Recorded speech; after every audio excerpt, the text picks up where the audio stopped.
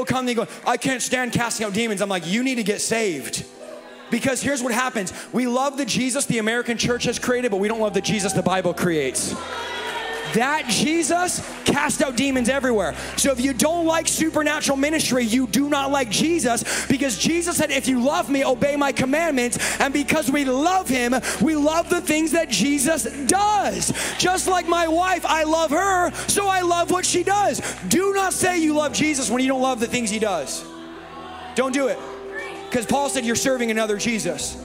It's not the Jesus of the Bible. So we need to really prioritize and go, wait a minute, this is what Jesus did. He preached, he healed the sick, he cast out demons. He said in John that anything I did, you'll also do even greater if you believe in me. Why? Because I'm going to the Father, but I'm going to send the Holy Spirit. He's the advocate, the lawyer, the comforter, the paraclete. He's the one that's going to convict you of sin and of righteousness. He's going to empower you. It's better that I go so that he can come.